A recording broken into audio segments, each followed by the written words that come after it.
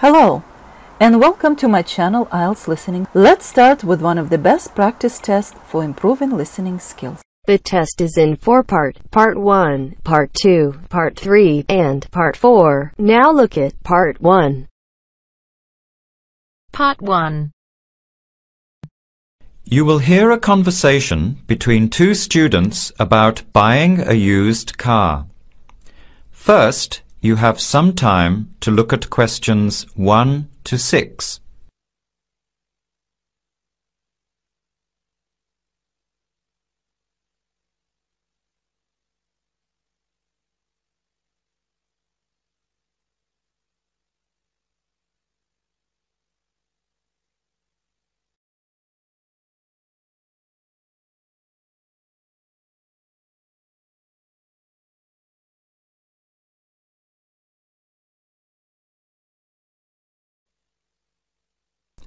Answer the questions as you listen. You will not hear the recording a second time. Listen carefully to the conversation and answer questions 1 to 6.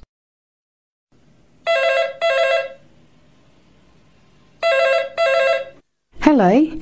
Hello. Can I speak to Eleanor, please? This is Eleanor speaking. Hi. My name is Jan. I'm calling about the car that was advertised on the notice board in the Student Union building. Is it still for sale? Yes, it is. Your ad says it's a 1985 Celica, in good condition. It's old, but it has been well looked after. My family has had the car for 10 years. I'm just the third owner and my mother had it before me, so we know its history. We've got all the receipts and records. It's had regular maintenance and the brakes were done last year. It runs really well but looks its age. Why are you selling it, by the way? Well, I'm going overseas next month to study. I'll be away for at least 2 years, so I have to sell it. Unfortunately, it's been a good car. You want $1,500, is that right? I was asking $2,000, but since I need to sell it quickly, I've reduced the price. Would you like to come and take it for a drive? I don't live far from the university. Yes, I'd like to have a look. What time would suit you? Any time this evening is fine. Well, I finish classes at 6 o'clock. How about straight after that? Say 6:30? Great, I'll give you directions. When you leave the main gate of the university, turn left on South Road and keep going until you get to the Grand Cinema. Take the first right, that's Princess Street. I'm at number 88 on the right. So it's 80 Princess Street? No, it's 88 Princess Street and the suburb is Parkwood. You'll see the car parked in front. It's the red one with the for sale sign on it. Okay, thanks Eleanor. I'll see you later. Bye. Before you hear the rest of the conversation, you have some time to look at questions 7 to 10.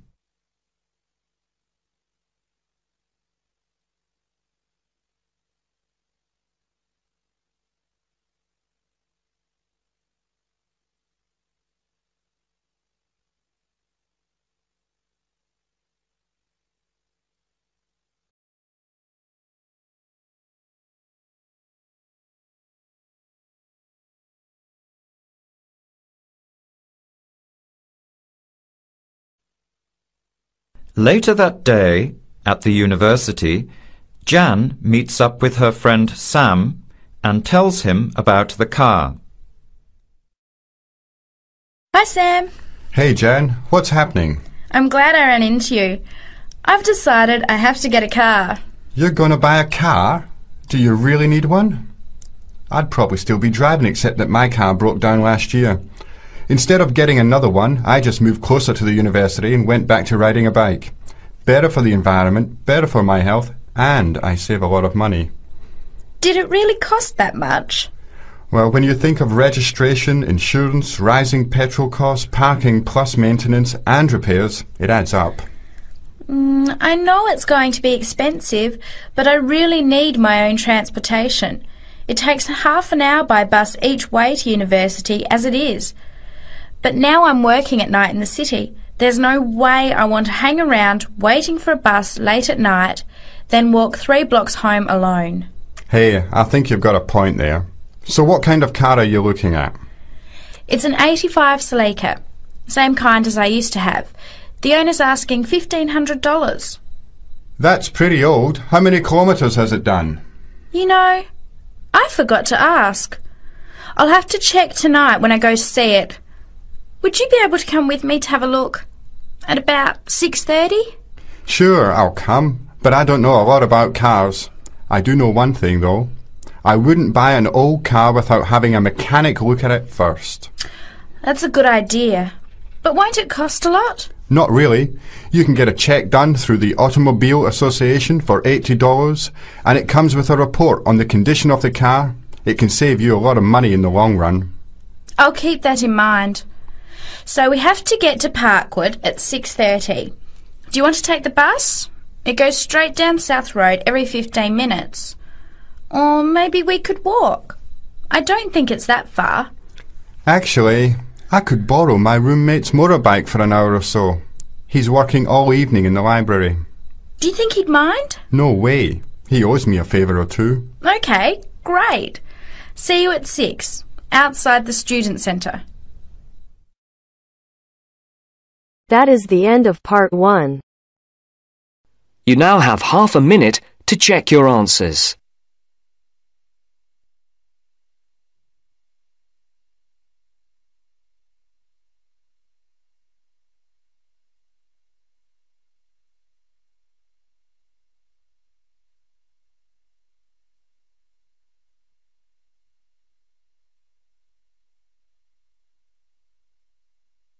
Now turns to part 2. Part 2. Section 2. You are going to hear a lecture about dining services. First, you have some time to look at questions 11 to 14.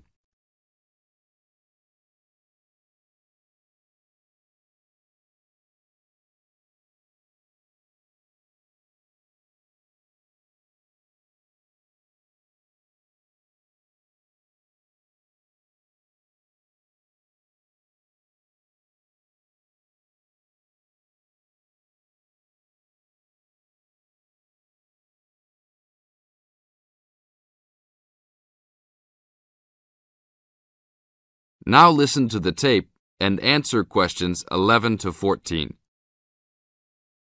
Welcome to the Dining Commons. This is the newest facility on campus, and I'm proud to say, also one of the best. I know that all university students miss eating home-cooked food. Well, this year, we are hoping to provide students with food and services that will make you feel at home, even without your family. The administration has been listening to the voice of the students.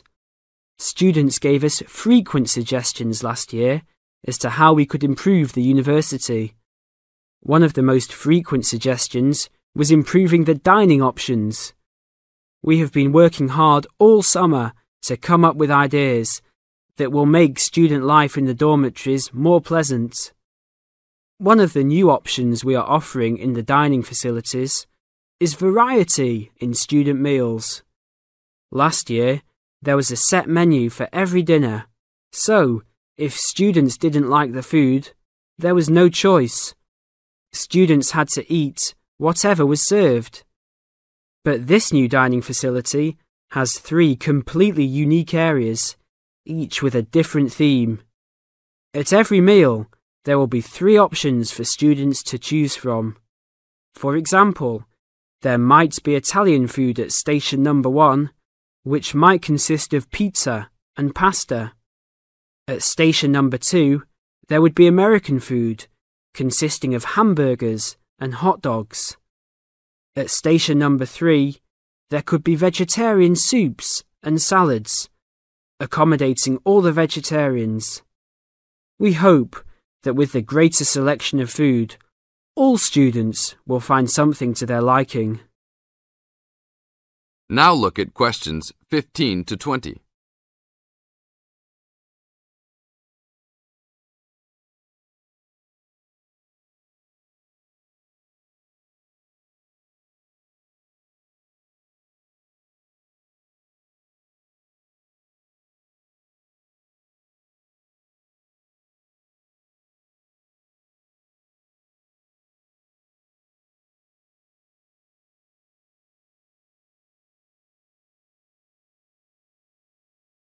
Now listen to the tape and answer questions 15 to 20. Not only will students have more options, the food will also be better. Each section of the facility will have a head chef. These are real chefs that have been trained in culinary school and have been hired specifically by the school to work in the dining facilities. All of the chefs have a speciality.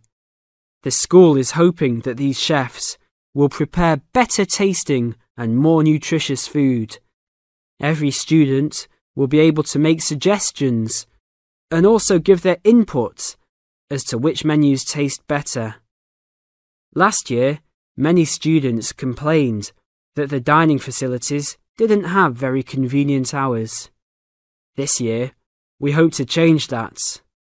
We will open for breakfast at 6 a.m. to accommodate all the early risers. In the evenings, we will open until midnight for all the students that like to go for a late-night snack. The afternoons will still remain closed, but we will have a student store open that will provide all students with drinks and fruit. The student store will be open every day from 2 p.m. to 5 p.m. Every student that has paid full tuition and dormitory fees has already paid for their dining facility fees. Students can eat at any time and in any amount for free. If you are a student that does not live in a dormitory, you can still purchase a dining facility card. This card will entitle you to the full services of the dining facility. This card is available only for students and is not open to the general public. If you are not a student and wish to dine here, you must purchase meals at the door. There are a few rules to follow. Even though we do not limit the amount of food that can be taken, we do not want students to waste food. Please do not take more than you can eat. Also, every student must clean his or her own trays and plates. We will provide plates and trays for student use, but please do not abuse these items. Please do not leave your plates on the tables. Your parents are not here to clean up after you anymore, so I hope all students will be responsible. Thank you for your attention and enjoy the upcoming year. That is the end of part 2. You now have half a minute to check your answers.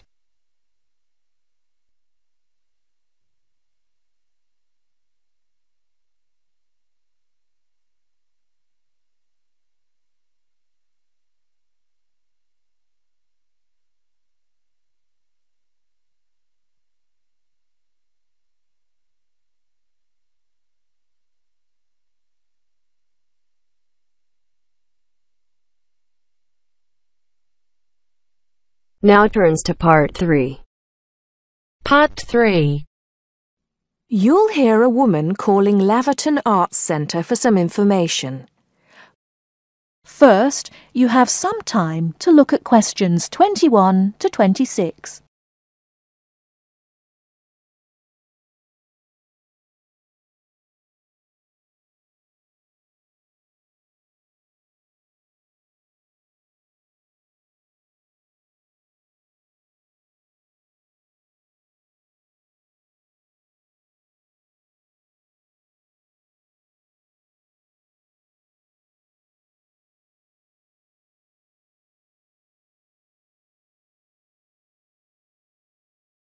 Now listen carefully and answer questions 21 to 26. Laverton Arts Centre. How can I help you? Hello. I've been to the Arts Centre a few times recently, and I understand you have this scheme for regular visitors. The Friends of Laverton Arts Centre. Yes, that's right. I wonder if you could tell me a little about it. I mean, how much it costs and what benefits it offers, things like that. Certainly. Well, first of all, the good news is that we've recently changed the scheme. It used to cost £15 a year, but now it's free. All you have to do is fill in an application form. You can either come to the Arts Centre and do that here, or you can go to our website and apply online. And so what are the benefits of joining? There are actually quite a few. As a friend of Laverton Arts Centre, you'll receive a newsletter every 3 months with information on all the forthcoming events. That sounds useful. You also get priority booking for shows and concerts in the main theatre. Can you explain how that works exactly? Yes. What that means is that when tickets go on sale, for the first 2 days they're only available to friends of the Arts Centre. So, as long as you book early, you can make sure you get seats. Great! Do you ever offer discounts to friends of the centre? Under the old system, when you had to pay to be a member, we did. Under the new system, there won't be any discounts for shows in the main theatre or films at the Arts Cinema. Having said that, we will be offering some discounts to members for performances in the small theatre. There'll be information about this in each issue of the newsletter. I suppose I can find that information online as well, can I? Absolutely. Actually, we're redoing our website at the moment. Right now, there actually isn't a special section for Friends of the Arts Centre on the website. Once the site's been redesigned, there will be. You'll be able to put in your username and password and enter a special section just for you. It sounds excellent. Are there any requirements, though? I mean, as a member, do I have to do anything? Yes, sorry, I forgot to mention that. There are no formal requirements at all, though obviously we have this scheme to encourage people to attend events here regularly. So we ask that you attend at least 4 events a year, whatever they are, if you possibly can. Nobody's going to count, though, and it's totally up to you. That sounds fair enough.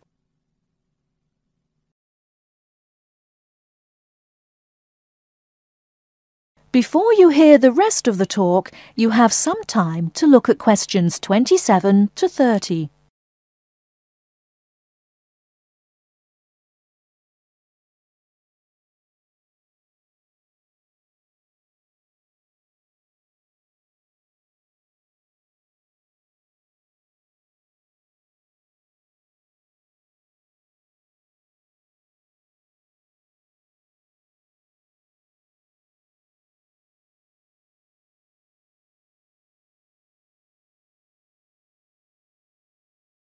Now listen and answer questions 27 to 30. While you're here, we're actually conducting a short survey of people who phone up the Arts Centre. Would you mind if I asked you a few questions? It'll only take a couple of minutes. Sure, no problem. Thanks a lot. So, how many times have you visited Laverton Arts Centre in the last 6 months? Well, I've only lived in the area for the last 4 months, so not that many times. 3, I suppose. Yes, that's right. Fine. And how did you first find out about the Arts Centre? Let me think. Oh, yes, a friend invited me to a concert, and I came with her. Have you ever seen a film at the Arts Cinema here? No, I haven't, to be honest. In fact, until you mentioned it earlier, I didn't realise you even had a cinema. One more question. If we offered a free tour of the Arts Centre, including things such as going backstage to look at the dressing rooms, would you be interested in going on it? Oh, yes, definitely. I think a tour like that would be very interesting. I'd even pay for it. That's great. Thank you very much for your time. Thank you.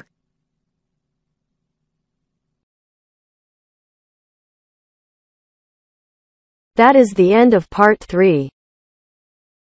You now have half a minute to check your answers.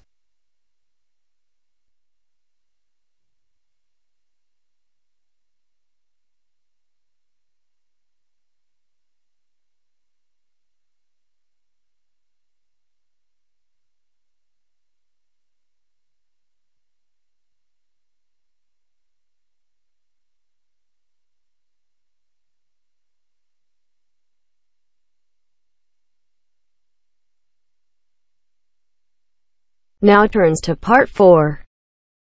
Part 4. You are going to hear a lecture on fishing. First, look at questions 31 to 36.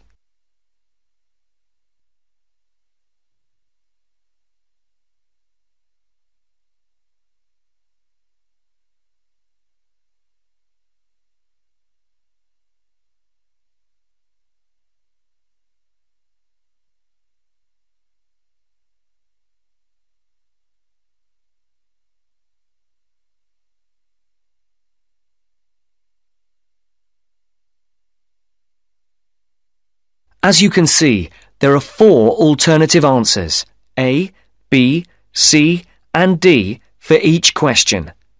Decide which alternative is the most suitable answer and circle the correct letter.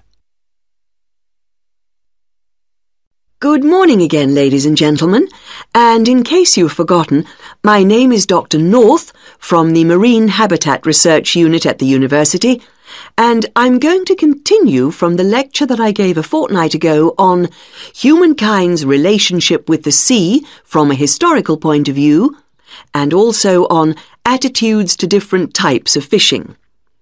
In today's talk, I would like to focus on the current problems in the fishing industry in Europe, and in particular, the present scarcity of marine fish.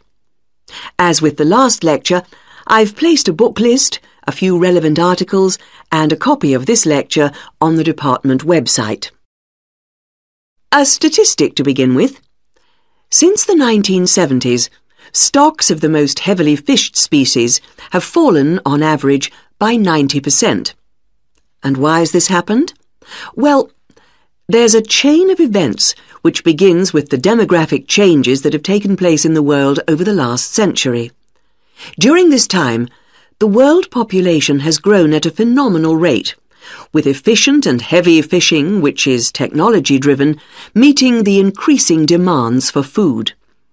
As a consequence, many fishing stocks in the European waters, from the Atlantic to the North Sea and the Mediterranean, are now on the verge of collapse. But the problem is not restricted to European waters. It's a situation that's all too clear all around the world. Fish stocks in the Pacific Ocean, for example, are now on the verge of collapse due to a combination of overfishing and natural changes in ocean ecology. And there's another reason behind the increased demand for fish, and that is the changes in the eating patterns of different countries. Certain countries have a long tradition of fishing, for example, the southern European countries, but eating patterns have changed in countries like the United Kingdom, where fish was once considered as food for the poor rather than the rich. People have been turning to fish as a cheap and healthy alternative to meat, driving up demand and depleting stocks. Food scares like BSE and foot and mouth disease have also driven people away from eating meat, which again is invariably replaced by fish. Before the speaker continues, look at questions 37 to 40.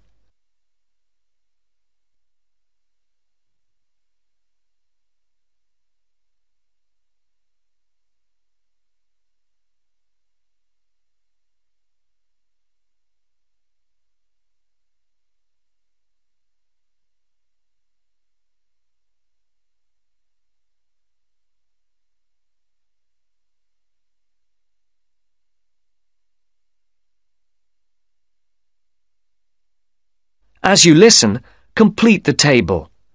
Write no more than 3 words for each answer. Another important reason is that a sizable proportion of the catch from modern trawlers or fishing boats is thrown away.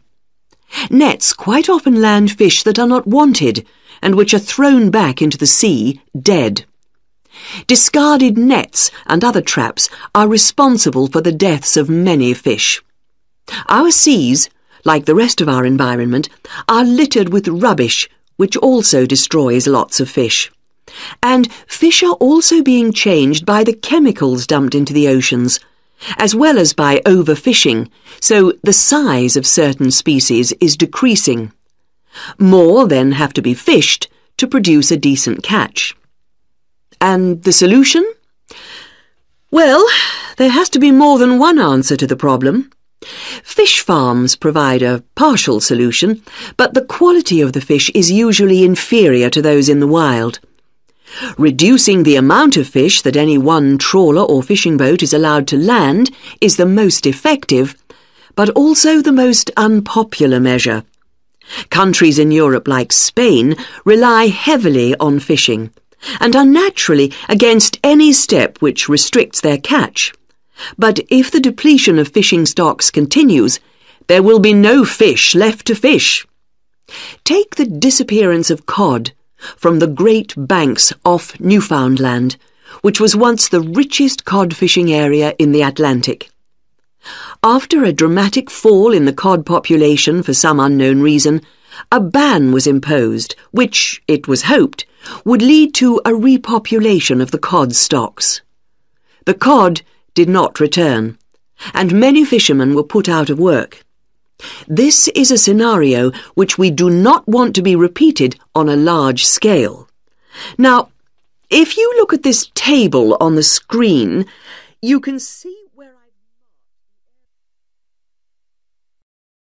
That is the end of part 4.